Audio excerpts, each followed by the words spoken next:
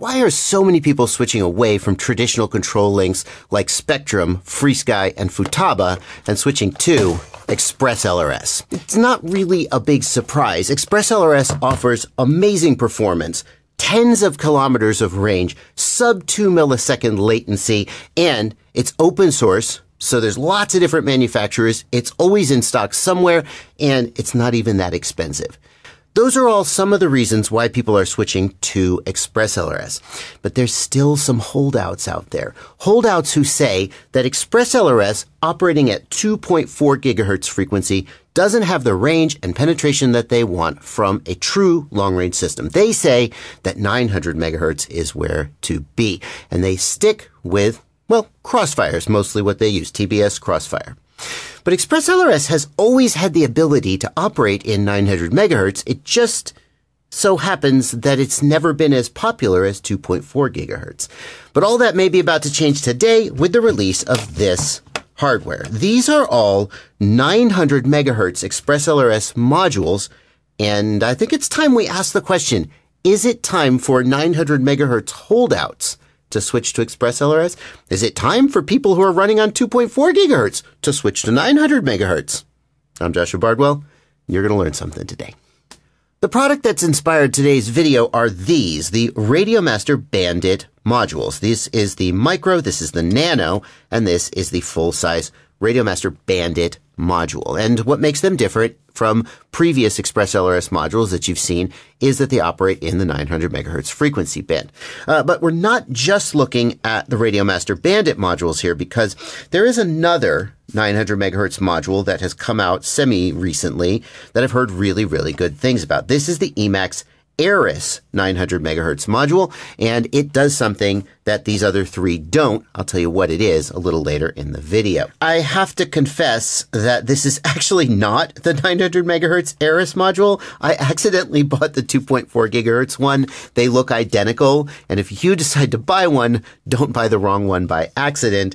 But the things I'm going to say about it in this video are true. I just won't actually be able to do like an output power test.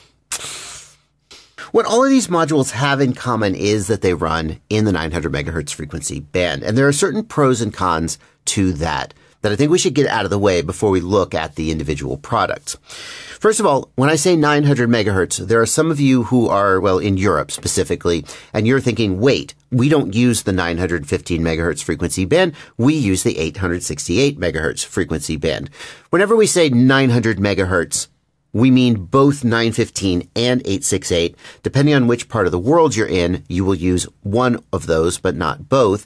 And all 900 megahertz equipment is capable of supporting both bands. The big advantage of the 900 megahertz band is that the frequency is lower and the wavelength is longer. And anybody who has had neighbors playing loud music late into the night understands the principle that lower frequencies propagate better. You hear the bass, you don't hear the treble. Lower frequencies propagate better. They pass through obstacles better. A lower frequency control link is going to have more range and penetration, all else being equal, than a higher frequency control link. The other thing that lower frequencies do better, and this is a little hard to explain, but there's a phenomena called refraction. No, diffraction. There's a phenomenon called diffraction, and what that means is that when the signal passes around an obstacle, it will kind of bend around the obstacle. So if you imagine the signal going over a hill in the terrain, a higher frequency signal is going to be shadowed by the terrain, whereas a lower frequency signal is going to be a little more able to bend around that obstacle and sort of shine its signal into the shadow. Neither 900 megahertz nor 2.4 gigahertz are particularly good at this. They're still too high frequency, but 900 megahertz is slightly better than 2.4 gigahertz, and that comes up especially when you're doing things like mountain cruising where you might be kind of semi-shadowed by a mountain peak or something like that. It's going to help you get just a little bit more coverage in that way. So 900 megahertz receivers have more range and penetration than 2.4 gigahertz receivers, all else being equal. But how much more, really? And is all else really equal? Those are questions we're going to tackle a little later in the video. Right now, I want to address one of the main downsides of 900 megahertz equipment, the size of the antennas. Here we've got a 900 megahertz Moxon style antenna. Moxon is it's not a brand or anything like that. It is a name for a type of antenna design. Like this little antenna here, this is a dipole antenna. This is a Moxon antenna. And for comparison, here is the 2.4 gigahertz equivalent. Which of those are you going to be happier to stuff into your backpack? Obviously, the 2.4 gigahertz one is smaller, and that's true for the sort of generic dipole style antennas as well. Here is a 2.4 gigahertz dipole, and here is a 900 megahertz dipole. And that's not just like because the Express LRS devs hate 900 megahertz. 900 megahertz is a longer wavelength, lower frequency, longer wavelength, and the antenna has to be tuned to the wavelength of the signal it is trying to receive. So when you go to higher frequencies like 2.4 and 5.8 gigahertz, an equally well-performing antenna gets smaller. So there's a little bit of a trade-off there. Whether that matters to you, well, some people are going to look at this and go, that's not so bad. But that doesn't just apply to the radio that you have to put in your backpack. It also applies to the quadcopter. And I've got to be honest with you, this tiny little freaking 2.4 gigahertz antenna was secretly one of the top reasons that I switched away from TBS Crossfire as my sort of daily driver controlling and over to Ghost at 2.4 gigahertz and then Express LRS at 2.4 gigahertz. And it seems like such a small thing. Pun intended. Like, who cares, right? Who cares about this bigger antenna? It's not much difference in weight, and its mounting is basically the same. This bigger antenna is so much more likely to get chopped up. It's so much more likely to get chopped up. All my Crossfire antennas were getting chopped up all the time, and I kind of didn't care because you still got pretty good range and penetration. It is just so much easier to mount an Express LRS antenna, and you have so much more flexibility about where you mount it. Like, if you knew you were going to mount it in the back of the quad right here, then there's not that much difference between 900 megahertz and 2.4 gigahertz. But with 2.4 gigahertz, you can mount it on the arm, you can mount it vertically. It's really hard to mount one of these vertically because it frickin' sticks up and down so far. You have a lot more flexibility. Those smaller antennas, they really do make your life easier. So you really got to want 900 megahertz. You really got to want what it brings to the table. What's the deal with this Moxon antenna anyway, and what's the difference between it and this smaller dipole? The Moxon antenna is a higher gain antenna. It's going to give you more range and penetration, but it's also going to be more directional. So the idea is this is sort of a low and medium range general purpose antenna that gives you omnidirectional coverage in roughly a sphere around yourself. It's got a little bit of a dead spot if the end of the antenna is pointed directly at the quad, but it's not that pronounced. And as long as you're within even medium range, tens of kilometers, you'll probably be fine. The Moxon antenna has a more directional pattern, and it is not a patch antenna. If it were a patch antenna, we would point this part of it at the quad. It actually, you put it off your radio and you point it at the quad like this. Okay, and that it sort of shoots out the coverage. If you know that you'll be able to point the antenna at the quad through most of the flight, then you can choose this, and you're going to get about 3 dB of additional gain, maybe 2 or 3 dB, which, as I don't know if I mentioned it, it's about 1.4 times the range compared to an omni dipole antenna. This is included with the big boy module, and it is available for aftermarket purchase if you want to use it with one of the other modules. There's one more limitation of Express LRS at 900 megahertz.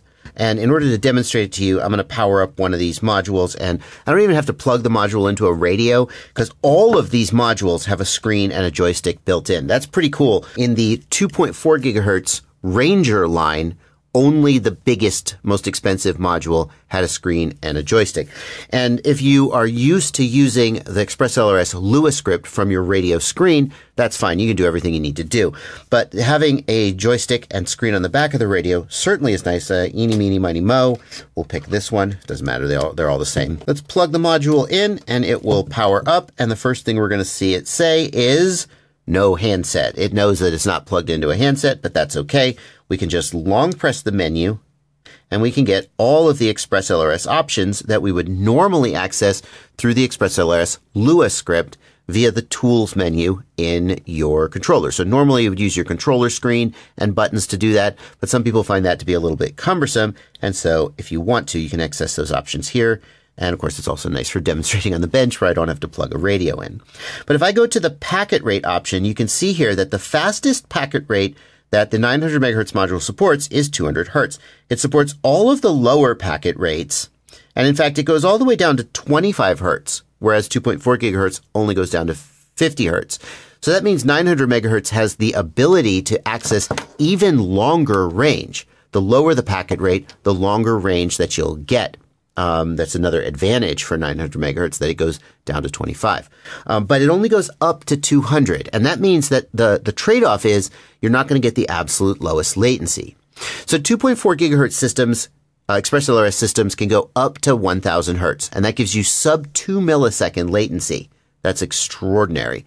But you get reduction in range as you go to those higher data rates. I do want to point out that 200 hertz that you're seeing here, it would be really tempting to compare that to TBS Crossfire at 150 hertz. That's the fastest packet rate that Crossfire supports. But there's a little technical detail in here that means you're not comparing apples to apples. TBS Crossfire only supports 150 hertz when it is using, is it FSK? I think it's FSK modulation. And FSK modulation is not it's an older generation of modulation, similar to that Spektrum radio that I chucked behind me at the beginning of this video. In other words, Crossfire at 150 hertz doesn't deliver on the ultra long range that these systems are actually selected for. If you fly Crossfire, you'll notice that at 150 hertz, as soon as you get a few hundred meters away from yourself, let's say, it drops down to 50 hertz, and then you're in the LoRa mode that makes the range and penetration of these systems so extraordinary. So these Express LRS 900 megahertz systems are delivering something that previous 900 megahertz systems like Crossfire is, let's just, call it what it is, they didn't deliver.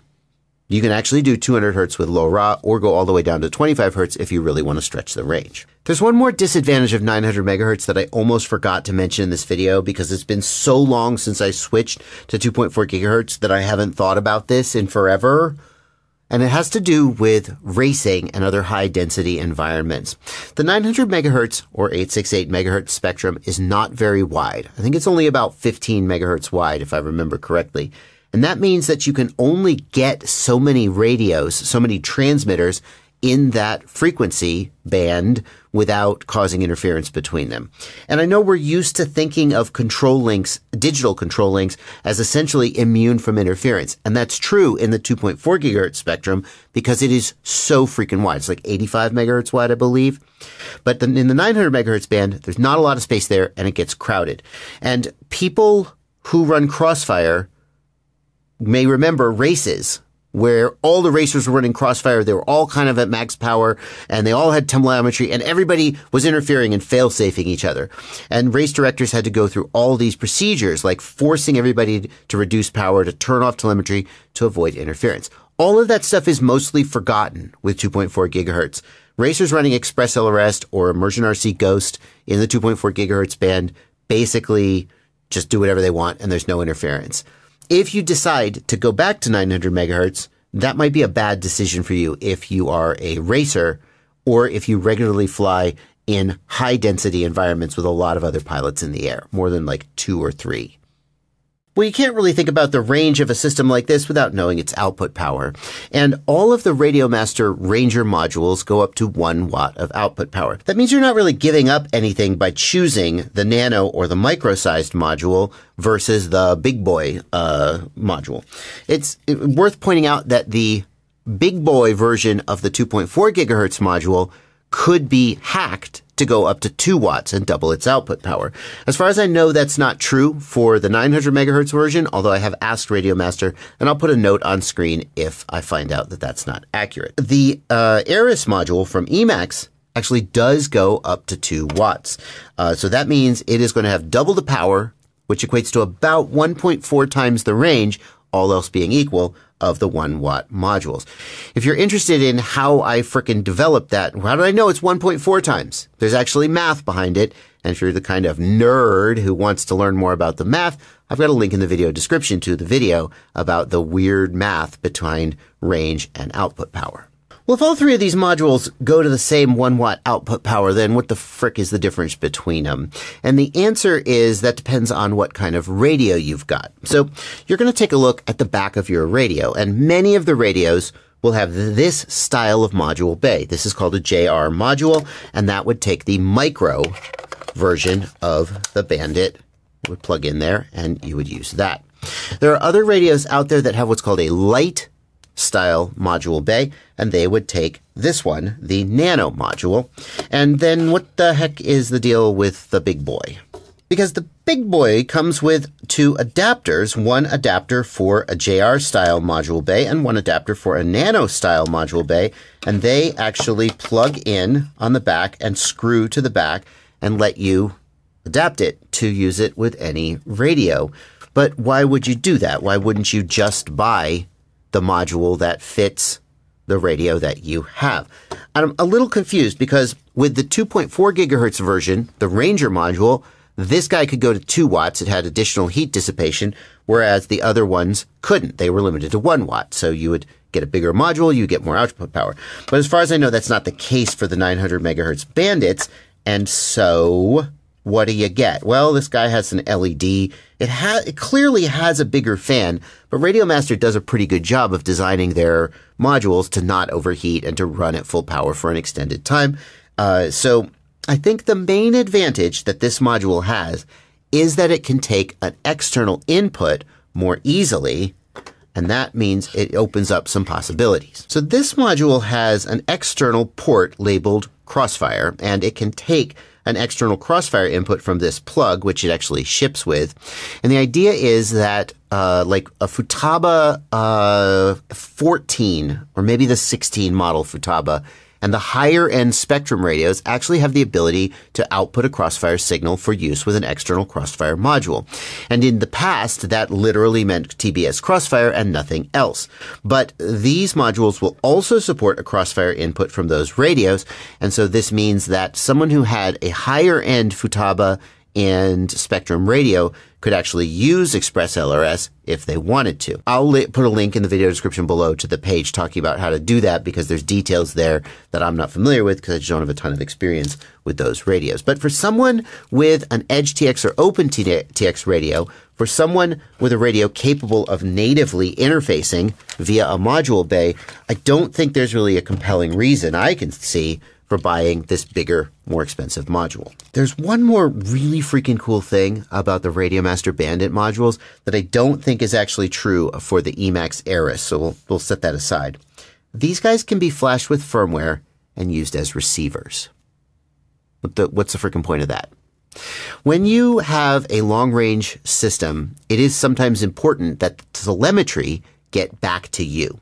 So if you look at a typical, I don't have one handy. If you look at it, here we go. If you look at a typical receiver, it is capable of receiving the powerful 1 watt signal from the module, but the receiver also transmits. It transmits telemetry back to the radio. And that telemetry includes things like battery voltage and GPS coordinates, but usually the telemetry is not considered mission critical. So the telemetry transmitter is typically maybe 100 milliwatts at most, and that means the range of the telemetry transmission is less than the range of the control link. So if you take this aircraft and you fly it far away, somewhere, 10 kilometers, 15 kilometers, I don't know, at some point you will still have perfectly good control, 1 watt, but you will lose telemetry. But for true long-range systems, telemetry is often actually mission critical. For example, if you think about Mavlink telemetry that's used for ground control in RGPilot and PX4, you need that. You could be flying the quad with telemetry and nothing else. You might not even have a traditional controller. It might be fully autonomous and programmable. What can you do about that? Well, if you take one of these modules and flash it to become a receiver, there's actually solder points inside here. I'm not going to open them up and show it to you. I'll show you a stock photograph. There's solder points in here, and you solder it up as a receiver. And now what you have is a receiver with a 1 watt telemetry output. You have a receiver. You take one of these and you make it a receiver. You take the other one and you make it a transmitter. And now you have a fully symmetrical link where the output power of both the receiver, telemetry, and the control link is identical, which means you're going to maintain that telemetry as long as possible. And I happen to know that the Express LRS devs are actually working on support for Mavlink telemetry over Express LRS. And that's where this is going. And if you don't know what that is, then you probably don't even care about this feature. But that's what you would use this for. Those 900 megahertz SICK radios that I bought to put on my Pixhawk build, those are about to become completely obsolete because Express LRS is just going to freaking do it. And that's pretty freaking exciting. The Express LRS devs are serious about long range. What am I talking about? If you have no idea what I'm talking about, I'll put a link down below and to my Pixhawk build, and you can see what the world is like over there. Next, we're going to get out the Immersion RC RF power meter, and we're going to check the output power of these modules. As we do that, please keep in mind that the RF power meter is a hobby-grade power meter that gives us rough measurements that shouldn't be compared to like lab grade measurements, and we shouldn't assume that just because there's a little bit of variation in the output power that like the output power rating is like dishonest or inaccurate. You would need more accurate equipment in order to really make that determination. But it can at least give us a sense of what's going on with the power. And we can see here that with the output power set to 100 milliwatts, we're getting 125 milliwatts of output power here, and the fan on my power supply has just kicked in. Apologies for that, but that's going to keep happening. And the reason you're hearing the fan from my power supply is I also have this plugged in to external auxiliary power to try to see how much power it will pull. I want to let you know that at 100 milliwatts of output power, it is pulling 1 watt, but I don't care about that. I want to crank this all the way up to the max. So we will hold this down and we will go to TX power. And oh, there we go. Okay, I see what's going on. We'll change it to 1,000 milliwatts. Press to confirm. There we go. And god dang, 1.03 watts, right on the money. Well, that's pretty accurate. Good. And we are pulling now just under 3 watts or 0.3 amps at 9 volts. And the reason that 0.3 amps at 9 volts matters is because if you are not running from an external power source, then you are going to be pulling power from your radio's internal power supply, and some radios don't have the ability to supply enough current to do that. If that's the case, you could always just pull out, like on my battery, I have a spare XT30 connector that's designed to plug into a module like this and power it directly off the battery, bypassing the internal power supply circuitry of the radio. The RadioMaster Boxer, I feel pretty confident that newer radios like the RadioMaster Boxer or the TX16S are more than capable of providing up to the maximum output power. But if you're not comfortable with that, you can always run it right off the battery. So far in the video, we've covered the major pros and cons of 900 megahertz versus 2.4 gigahertz Express LRS. And you might be starting to form an opinion on which one is the right one for you. Longer range? Maybe 900 megahertz. Still pretty good range, but lower latency? Maybe 2.4 gigahertz. But there's one thing that we haven't tested that really plays into that decision. And that is, how much more range do you really get off of 900 megahertz than 2.4 gigahertz? Like, is it a lot or is it just a little? And we're going to tackle that question just as soon as I tell you about my Patreon. Patreon is a website where you can subscribe to me for as little as $2 a month, or more if you feel like I've earned it. Patrons get access to my Discord server where you can talk to people about FPV, troubleshoot problems. There's a buy-sell trade forum. It's just a really, really great place for people in the world of FPV to hang out, and you only get access to it by joining my Patreon. But mostly, what I hope you get out of joining my Patreon is just a good feeling that you've been watching my content, you've been enjoying my content, you've been learning and benefiting from my content, and you feel like it's time to give something back. And if today is that day, there's a link in the video description below. I'd love to have you as a patron. The minimum is $2. If you feel like giving more, it's totally up to you. Just pick a number, sign up. I'd love to have you as a supporter. And if today's not the day, hey, you gotta keep making the content. I hope you keep watching the content, and maybe the day will come.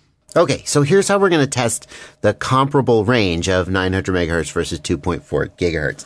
Stick with me because this is going to require some explanation. We're going to use the table test or bench test method that is described on the Express LRS website.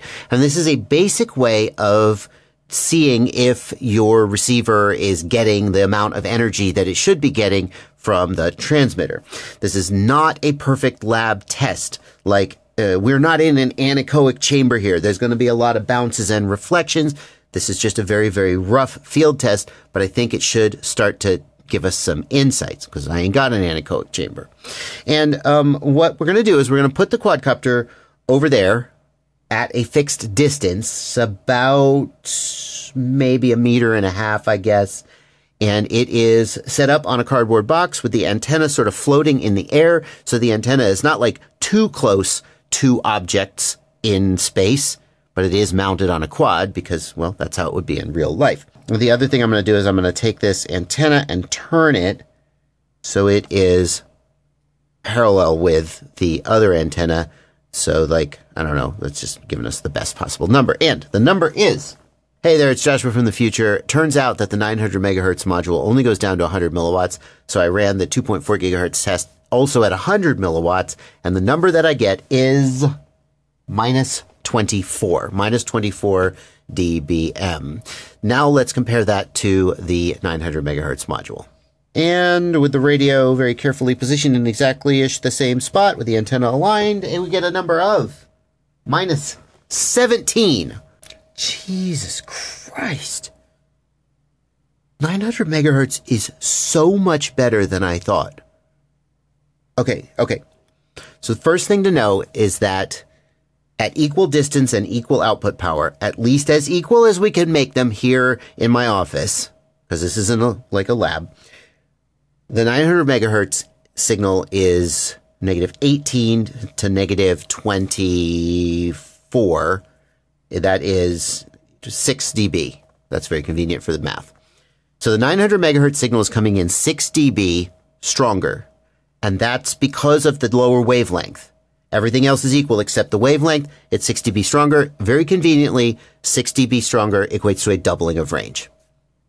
So all else being equal, 900 megahertz will give you twice the range of 2.4 gigahertz. Oh, but there's more. We're not done yet.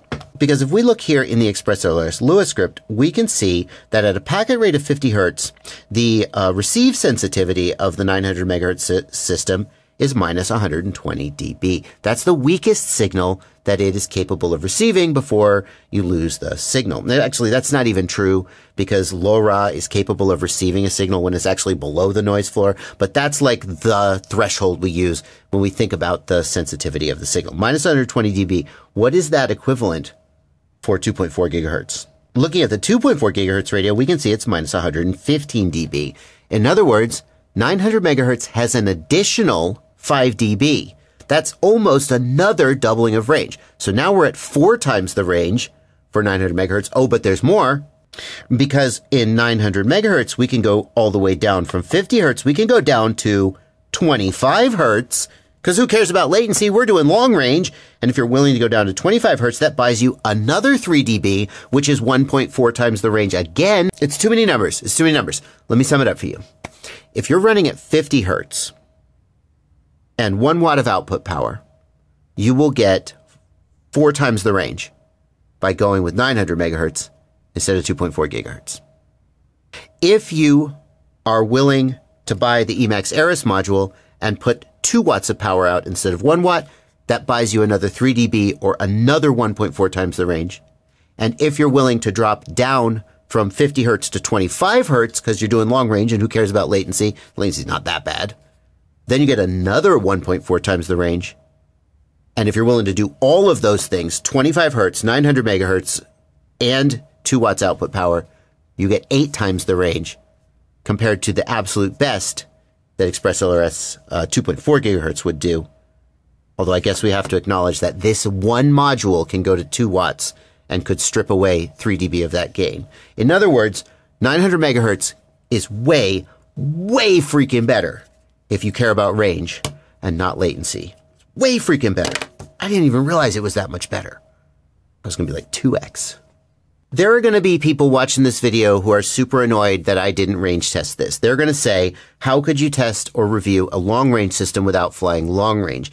And my standard answer to that is that there is no way in the United States to fly long range with even a vague plausible deniability of legality. And I'm just not willing to get my channel slammed like Wesley Vardy did with his local authorities. I'm not willing. I mean, if they said it's a $3,000 fine and then that's it, I'd think about whether that money was worth spending. But it's about the hit that you take on your channel and the attention you get to yourself from the authorities. I feel like it would be a potentially career-ending risk for me to do long-range flying. So I'm not going to do it.